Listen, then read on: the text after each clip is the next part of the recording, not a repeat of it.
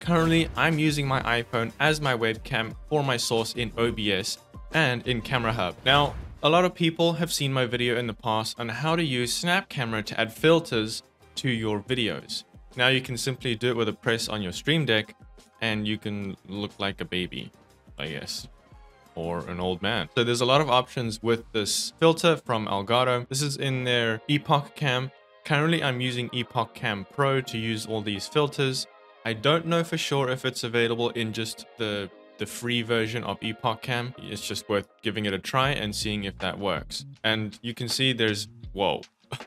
Actually, I don't look too bad without hair. Leave a comment down below if this is something that you think works for me. It's something worth considering. So you can see there's a lot of options with these filters and they're actually really good. This is a great alternative to the Snap Camera because it's currently been discontinued. It's no longer available and Elgato came to the rescue. This is an artificial background blur. This is not utilizing your graphics card because this blur, if I give it a second, now this is just background blur activated in Elgato Camera Hub, and this does need your graphics card. It needs a 30 series graphics card in order for this background blur to work. If I turn it off, you can see how much it actually makes a difference. You know, that's something worth considering with that background blur. Now, let me just show you what I'm talking about here. If I go to my screen and if I go to effects, this is what this blur is doing. It's blurring my background. It's utilizing my 30 series graphics card, and some people are not able to use that. So if I go ahead and turn that off, go back to my camera, and then if I go ahead and turn on the background blur, this is doing it through my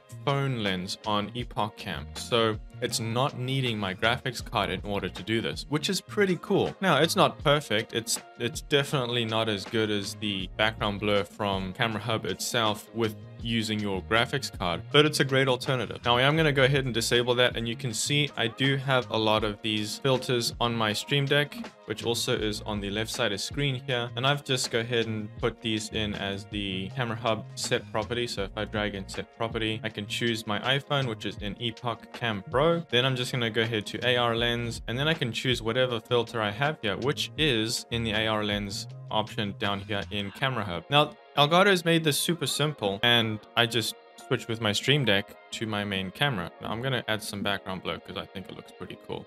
It does add a slight delay for a few seconds, as you could see while I was talking, but once it's done, it's good to go. So I know that a lot of people in the community were trying to figure out how to find a Snap Camera alternative because they loved the filters that you could do on your face, which is pretty cool.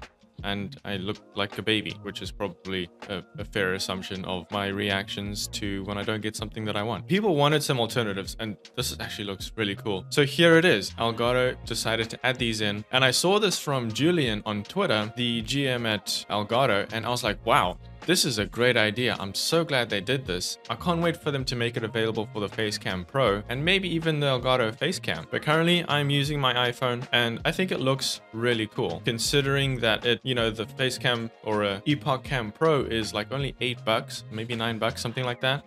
It's a really great deal. So there is a bit of this, like, you can see this like flickering, or it might be focus pulling or focus bumping. You can see it kind of in the screen a little bit. It only happens when I have the background blur on, or at least it's noticeable when I have that background blur on using my graphics card. This is the background blur in the effects tab in Camera Hub. If I turn it on, it has to refocus, which is understandable, but it does this like thing. I'm not really sure what it is, but if I turn it off, it's good to go.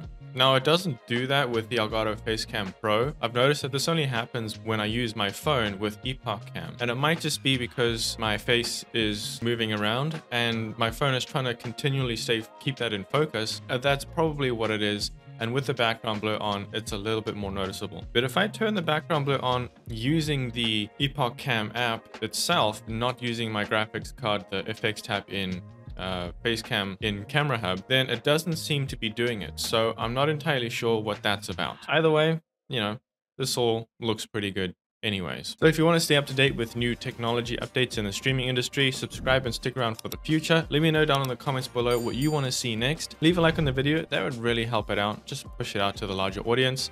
I appreciate it. I'll see you next time, but until then, make something great. Subscribe, otherwise I'll cry. Yeah.